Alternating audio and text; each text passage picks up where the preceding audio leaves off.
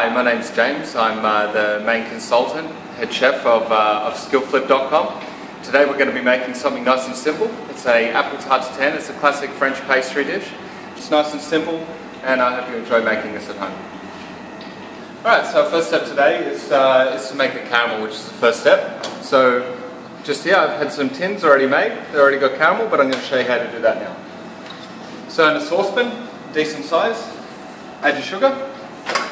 Straight in, put the flame onto high, and then add about 100 ml of water. Swirl that to combine. It helps make the caramel break down and melt quicker and easier, and it also stops it from getting burnt bits. Okay, so we'll leave that there for the moment until we start getting a deeper caramel colour. Okay, so just going back to our caramel, it's on the stove. We're still about a couple of minutes away here. It's bubbling rapidly, almost all of the water's gone, but it's breaking down nicely. It should be about 2 minutes. Okay, so this caramel isn't that far off now. We've got about another minute left in it. As you can see, the caramel is darkening in colour. We've got a light yellow colour at the moment. We want something a lot darker.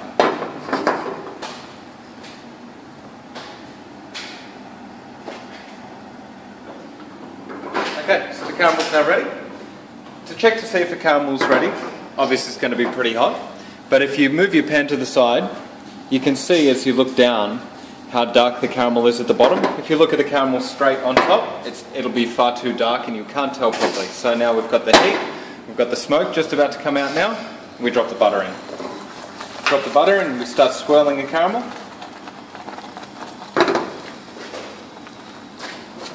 And we get that beautiful colour like a butterscotch.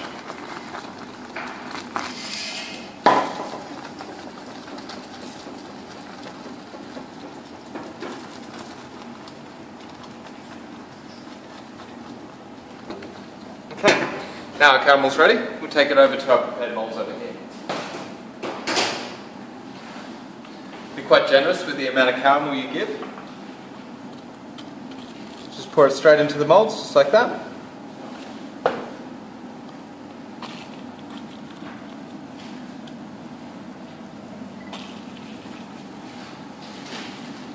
So our next step for today, once we've got once the caramel tins are done, is to prepare our apples. So today I'm just going to make a couple of portions. Now to start off with, trim your apple, take the bottom off it and take the top off it. Helps it sit on your board nice and flat, and it also helps you hold it when you peel it. Next step is to actually peel the apple itself.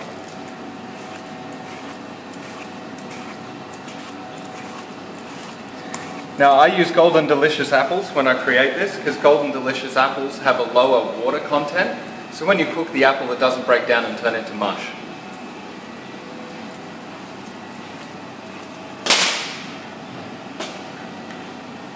Okay, now that's done, take a vegetable corer, core the centre of it out, just like that. With your extra apple, take the apple, core a piece of the flesh out, just like that. Peel the skin off, what's left, and just place it inside the apple, just like so. And then just take off the end piece so it sits nice and flat. Okay, so it's been 5 minutes. Now, we've got our caramel molds just here, so the caramel is set now and is quite firm. I could put the apple straight in. Now if we're doing it traditionally, I just put the apple straight into the caramel.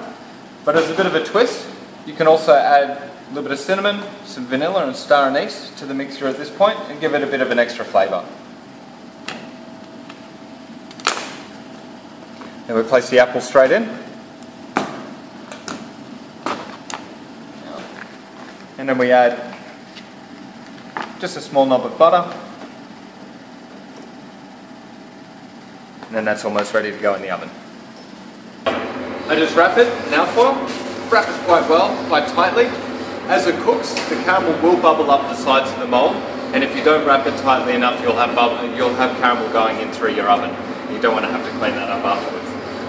Okay, so we take this and we put it straight into our oven. Our oven here is a fan-forced oven and it's been preheated to about 210 degrees. Then you want to put it straight in and put it in for about 15 minutes. Okay, so it's been about 15 minutes. My oven timer's just gone off, so now I have to drop the temperature. It was on 215 degrees, and now it has to go down to 180 for about another 15 minutes. Now, one of the final things for our dish is to make the custard itself. Now, custard is very basic, one of the easiest things to do in pastry, as long as you follow the rules. So we're going to make a vanilla and Calvados flavoured. You take a fresh vanilla bean, cut straight down the middle, and then scrape the seeds out with your knife. Just like so. And put it straight into your pot, along with your cream, your milk, and part of your weighed out sugar, maybe 20 grams, just about that much. It helps, by putting the sugar into the pot right now, helps keep your pot clean and stops the milk solids building up around the bottom of it.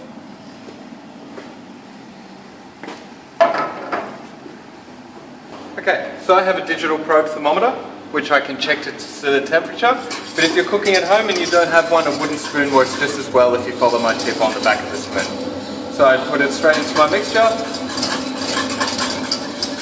It's reached 88 degrees. So it's definitely ready now. Just pull that straight off.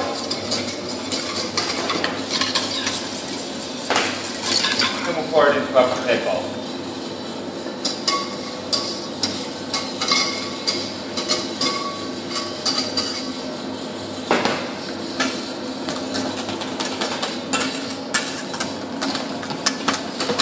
And we whisk it, so let it cool down a little bit, and then we place that aside for about an hour.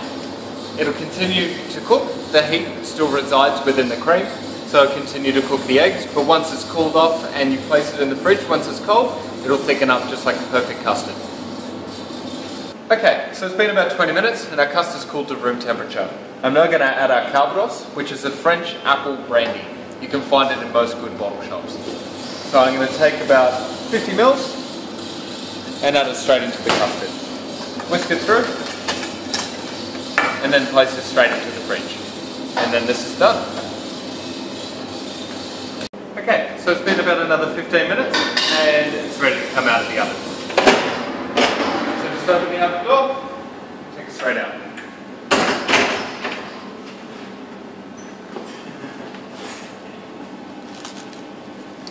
Just unwrap it.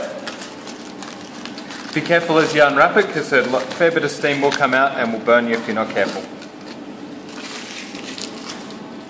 So as you can see, the apple's quite soft, but it's still retaining its shape. Now, I've already cut my puff pastry into discs using a set of disc cutters like these.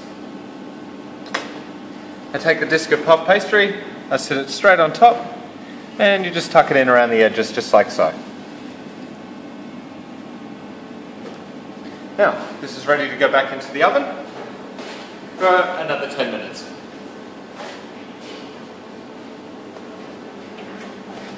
So it's been about 8 minutes and the tarte's ready to come out of the oven now.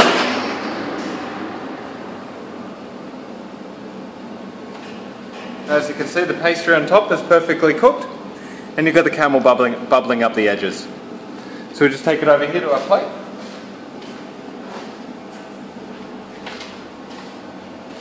Be very careful when you're holding this. If you get the caramel on yourself, it will hurt.